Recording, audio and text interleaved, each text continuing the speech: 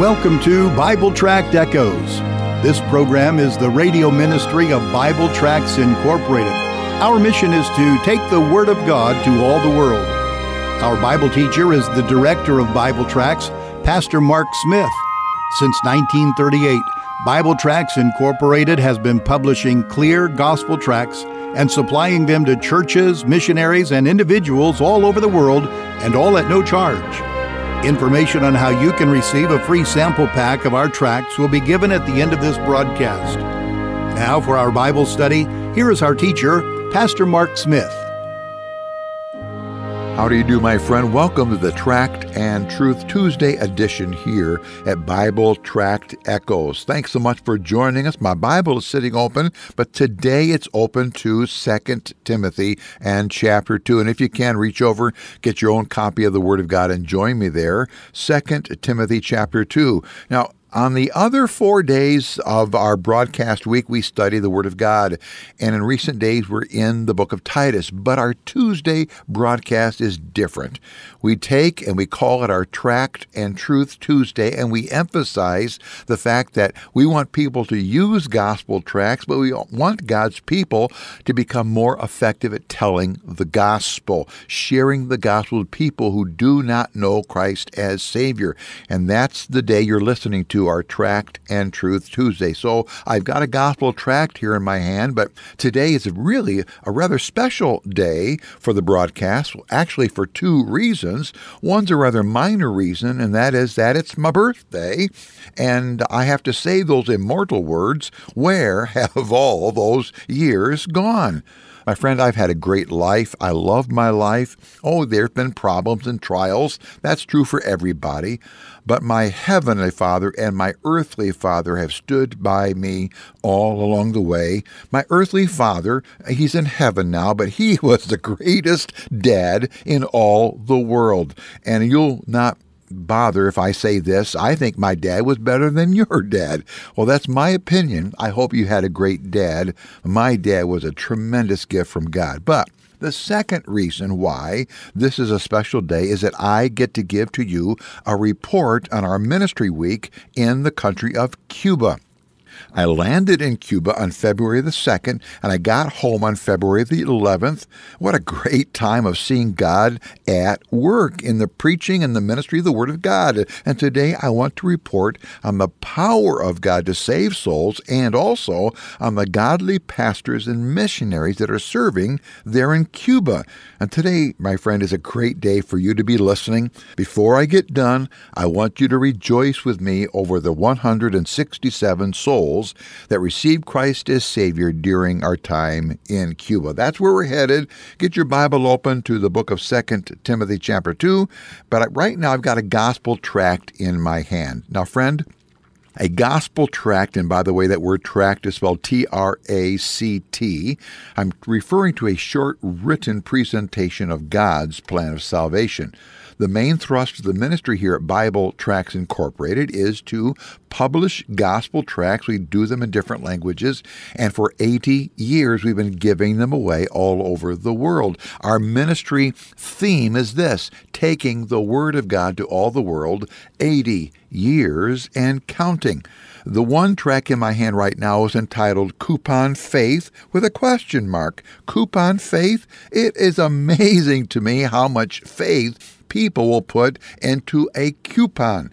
This tract was written after my wife and I were in a store, grocery store, and the lady in front of us got over $70 worth of groceries, but she spent less than $20, all because she had these coupons, and we got in a conversation. The conversation got a little silly because I pretended like I didn't know what a coupon was, and I think the lady quickly understood that I was having some fun there. But friend, people believe coupons. They believe exactly what they say, and they're going to hand them in and redeem them for what those coupons state. It's amazing how people will believe a coupon, but they won't believe the Word of God. Friend, here's a great gospel tract, Coupon Faith. It starts with a presentation that people put their faith in coupons. We need to put our faith in the Lord Jesus Christ. That's a great tract for ladies. Now, friend, at the end of the broadcast, my announcer is going to come back on with 3 different ways by which you can contact us. If you'll give us your name and your mailing address, I'll send you a free sample packet containing over 40 different gospel tracts. This one, Coupon Faith, will be in there. You're going to find great tools to share the gospel. If you can't wait to the end of the broadcast, just go to our website, which is BibleTractsInc.org. If your Bible's open there to 2 Timothy chapter 2, look at verse 8. It says this, "Remember that Jesus Christ of the seed of David was raised from the dead according to my gospel, wherein I suffer as an evildoer even unto bonds. But the word of God is not bound. Therefore I endure all things for the elect's sake, that they may also obtain the salvation which is in Jesus Christ with eternal glory." Stop, please, right there. The phrase out of those verses I want to latch on to is there in verse 9, which says that the word of God is not bound. Now, before I get any farther here, let me just openly and honestly thank all of you who were praying for our ministry trip to Cuba. I've received notes and emails and phone calls from folk who stood by us in prayer, and your prayers were powerful, more powerful than you can know, and here is why. We arrived in the town of Cienfuegos, Cuba, on the 2nd of February and got our team together. I was one of 5 American preachers that went there. On the 3rd, February 3rd, that Saturday, we received word that our lead translator, his sister in her mid-30s, had passed away, very unexpected. Our translator was devastated, and obviously he had to go back home to be with his family. Well, our team looked at each other and immediately knew that the enemy of our soul was trying to hamper and hurt this week of ministry. Well, we prayed. That's where God's people go, amen? We prayed and God responded. The secondary translator stepped up and did a tremendous job. Plus, I got to work with a Cuban pastor who, before becoming a pastor, taught English, but he had never translated before. And so, and he had not really done much work in English in a few years. But we prayed, and God answered. And his translation work was tremendous, and souls were saved. During the daytime hours, there was a pastors and Christian workers conference going on. We had over 200 pastors and pastors' wives and missionaries and lay workers there, and these people soaked in the Word of God.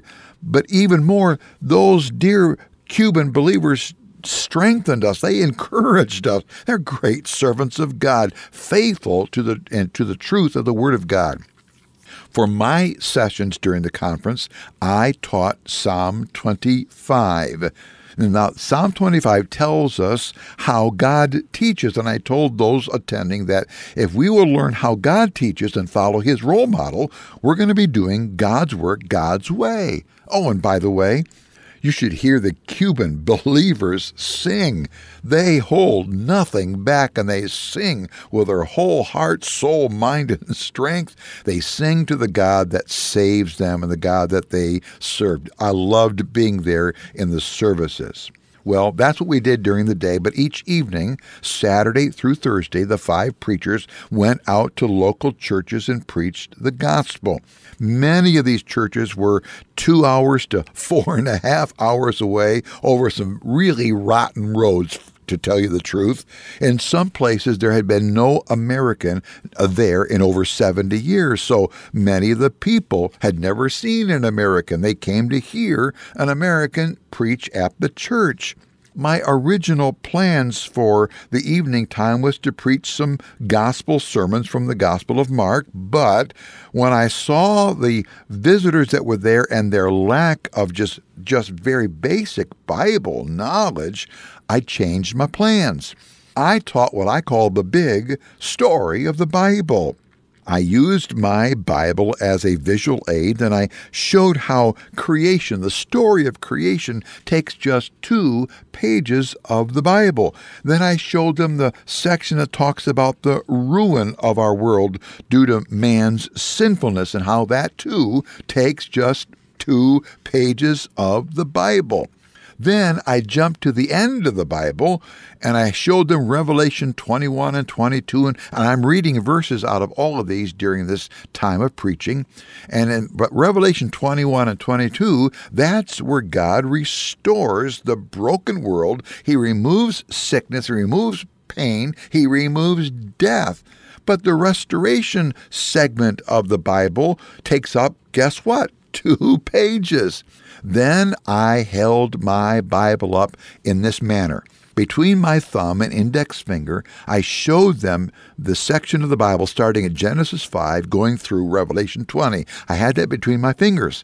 That I called the rescue part of the big Bible story. It's the rescue part. I told the people that the big, overarching story that ties all the smaller stories together, but there's just one point here. I looked at those present and I said, if you are not part of the rescue story, you can't be part of the restoration.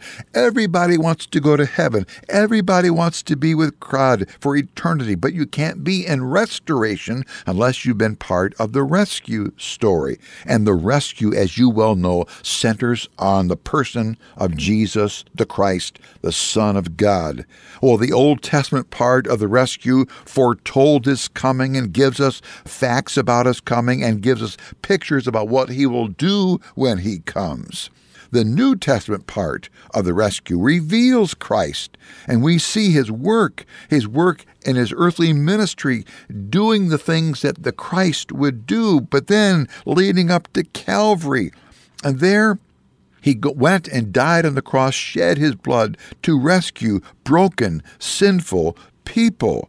You see, to be part of the restoration in eternity where God will make all things new. That's what Revelation 21:5 says. Before you can be part of the restoration where God makes all things new, God must make you and I new. He starts with the heart, cleansing us from our sin. Well, in all, we preached to just about 1,700 people, some of them very small groups of people, some of them larger. But as the gospel was preached and salvation was offered by me and the other 4 preachers, 167 people, they're the ones that publicly testified to receiving Christ. Now, as the gospel was presented, we asked people to raise their hand if they wanted to pray to receive Christ, and we showed them how to do that. Many more than the 167. Many more hands were raised to say that they had prayed to receive Christ. That number I don't know. The total number that received Christ will not be known until we get to glory. But I do know this. 167 is an accurate and conservative number of those that came to know Christ as Savior. My friend, if you prayed for us, thank you. You share in these results. Bless you. But, dear friend, the gospel doesn't just work in Cuba or some other country. It works where you live as well. The gospel will work where it's tried. Let me ask you, have you been rescued from your sin? Unless you're part of the Bible's rescue story centered in Jesus Christ, you cannot be part of the restoration where God makes all things new forever and forever. Friend, receive Christ as your Savior today. Thank you for joining us today for Bible Tract Echoes. If you would like to receive a free sample packet of our tracts, you can contact us by calling 309-828-6888. Our mailing address is Bible Tracts, P.O. Box 188, Bloomington, Illinois, 61702. Again, our phone number is 309-828-6888. And our mailing address is P.O. Box 188, Bloomington, Illinois, 61702. You can also contact us through our website. Our web address is BibleTractsInc.org. Remember, the word tracts is spelled Tracts. That address is BibleTractsInc.org. May the Lord richly bless you as you serve Him.